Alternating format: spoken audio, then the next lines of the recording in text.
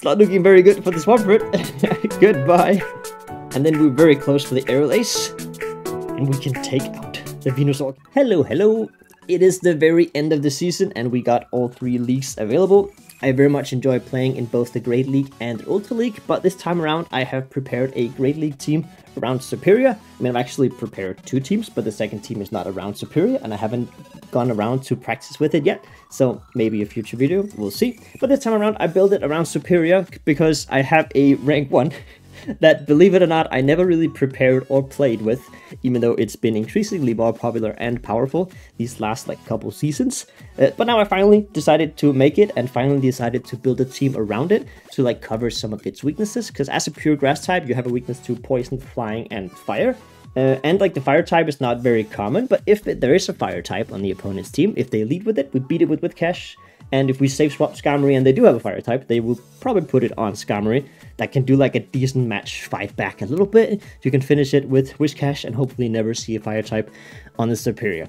Other than that, we got poison and flying type. Poison, Whiscash absolutely amazing against. Flying type, Skarmory is of course absolutely amazing against. So hopefully we can get some of those weaknesses on the 2 first Pokemon, which can deal with them much better than Serperior.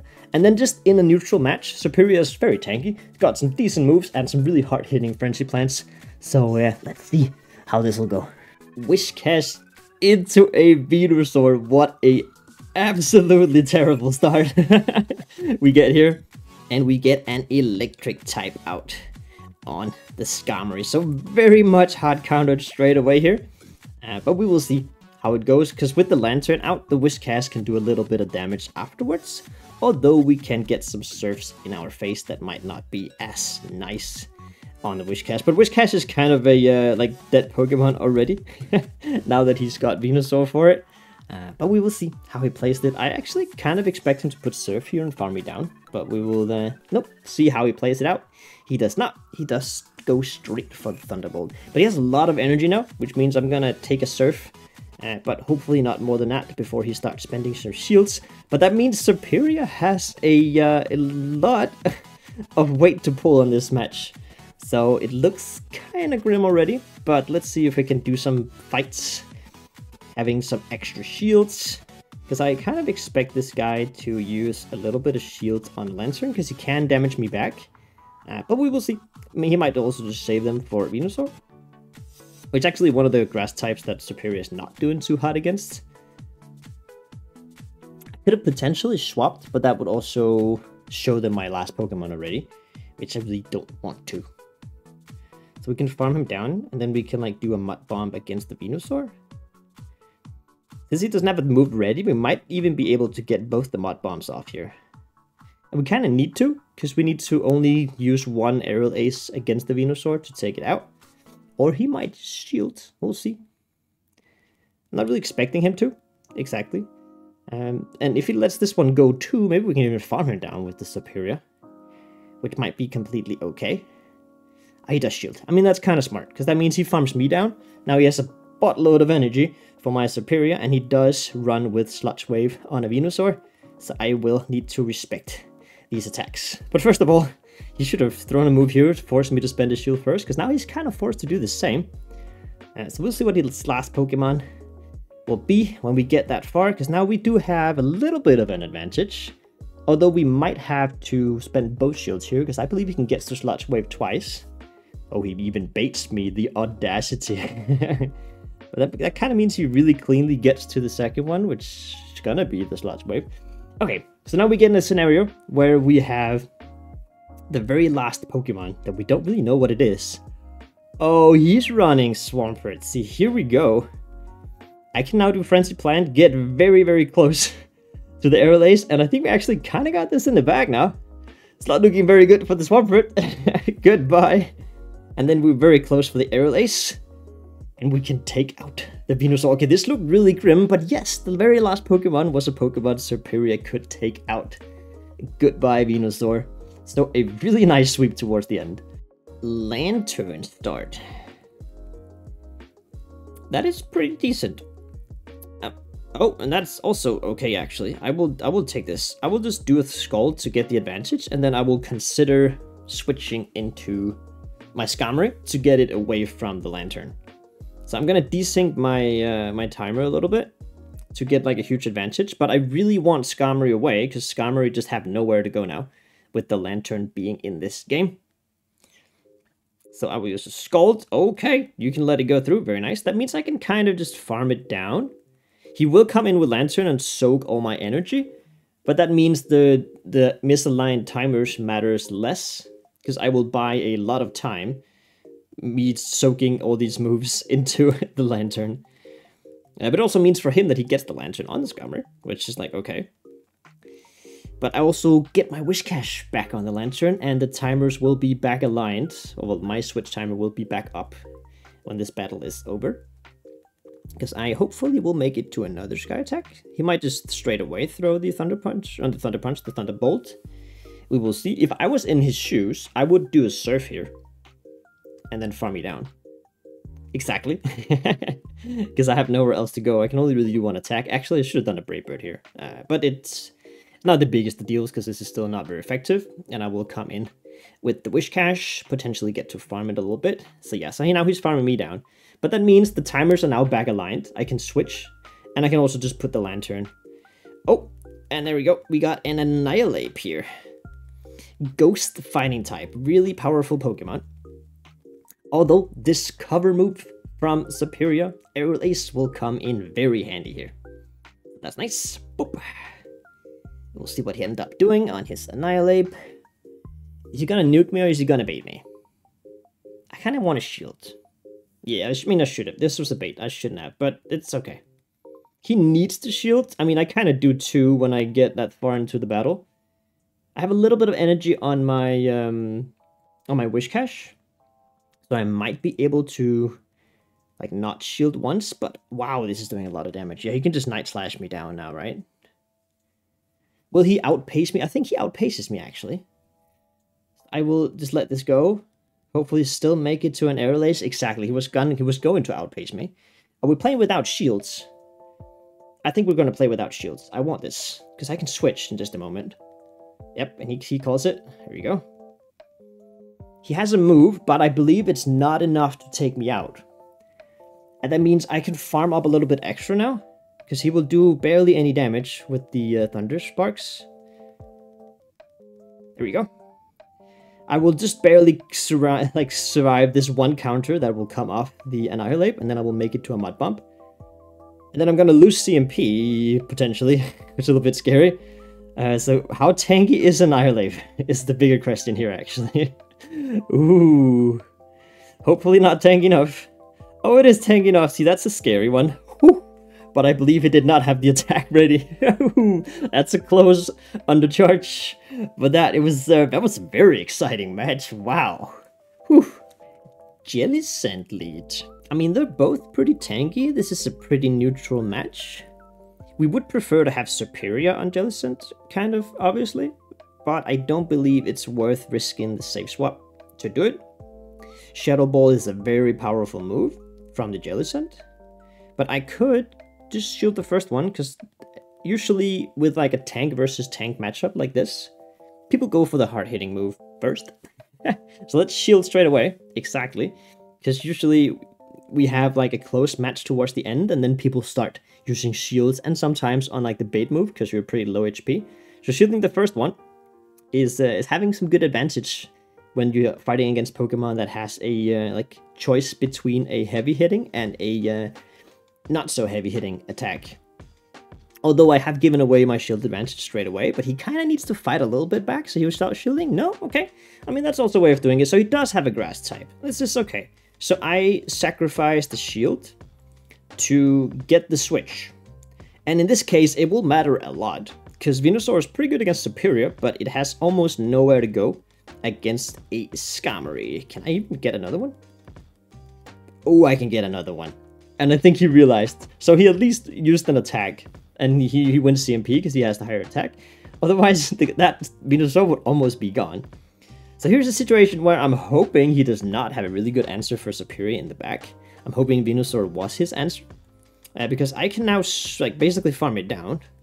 Oh, this is an Umbreon. You know, actually, I will take a shield from him before I switch out, because I have my switch timer up.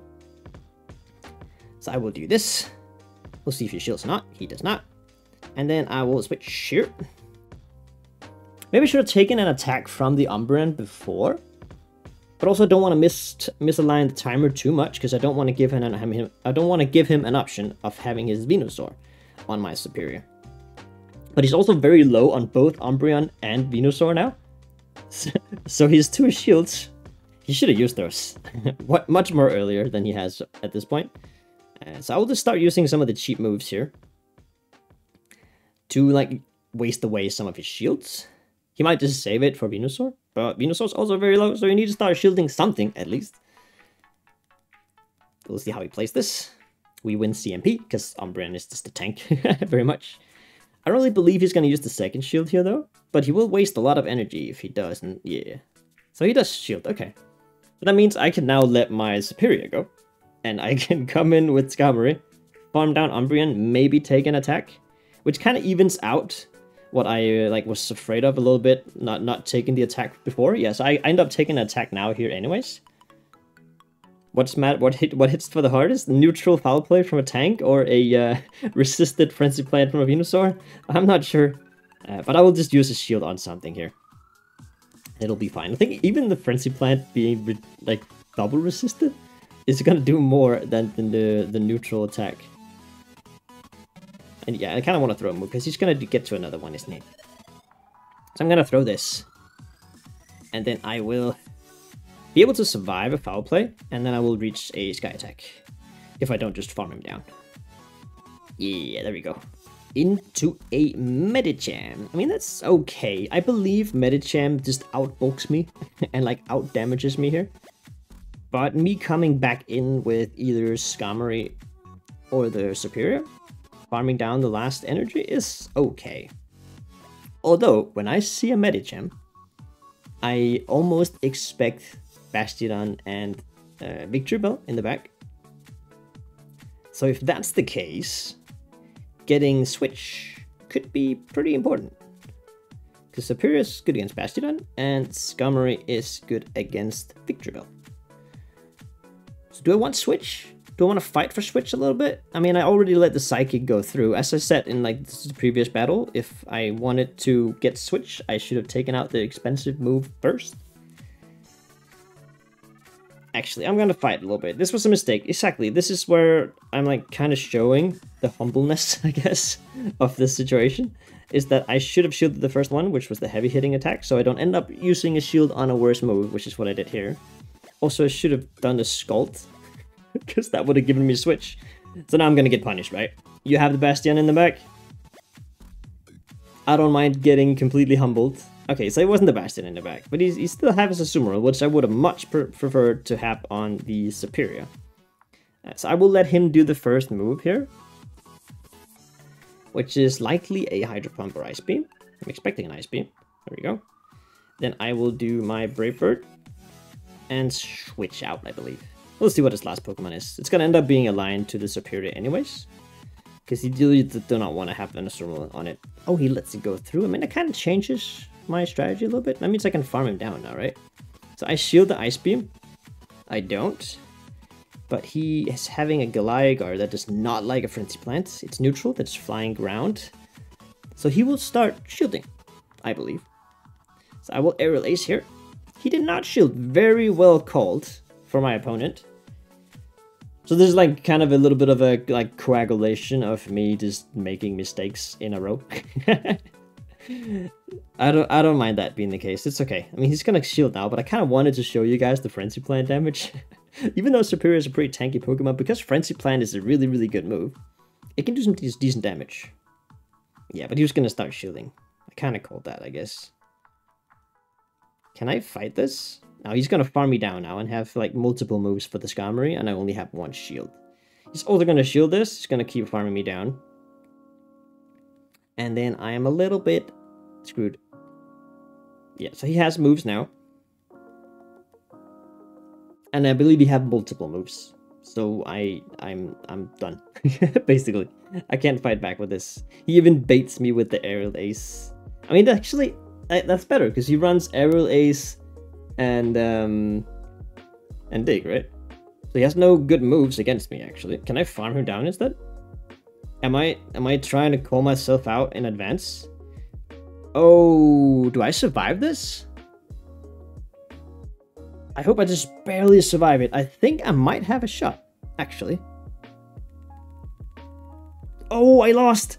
Because I did the attack. I had it, actually. I had that one. Wow, I had it! No, I failed the undercharge. Ah, bummer. I mean, that happens to the best of us, I guess. That was the one match. I had that one. Ah, bummer. Oh well. I will humble myself on screen. I made mistakes. I definitely made mistakes. Wow.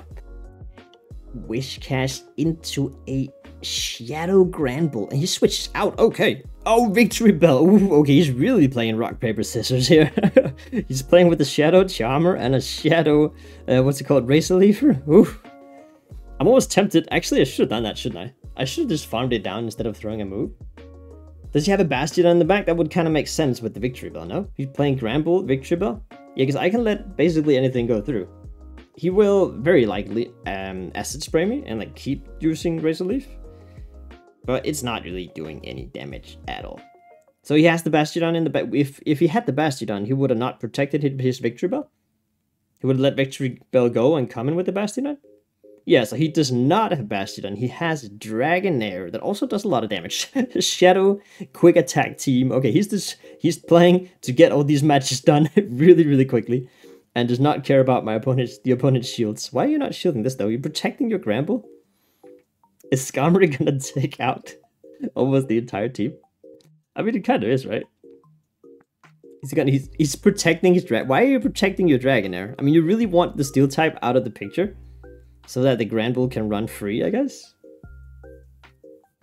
But I can just save the shields for my Serperior and just do a Frenzy Plant, and that'll be it. So that's what I'm doing. I'm getting this out of the picture, and then I'm switching straight away to the Serperior here, because my... what's it called? My Wish Cash will not make it to much more than one move. Exactly. That last battle was kind of boring, though. But, I mean, I'm showing you guys live battles as I am playing them, and that will happen. And then you guys can laugh at me for making some big mistakes before that, and we got some very exciting and close battles in the start of this video. So I thought we got a really decent showcase of this like sort of safe, really powerful team in the meta that we have right now. I was lacking some of the like big one-shot moments. I didn't really get many of those, but we did get a couple moments with some really, really good damage that was still pretty nice. So if you guys appreciated some Great League battles, give this video a like. That would be very, very nice. Other than that, I will also recommend another Great League video up here. And as I showed in the start of the video, there is another team here you might be able to play around with a little bit.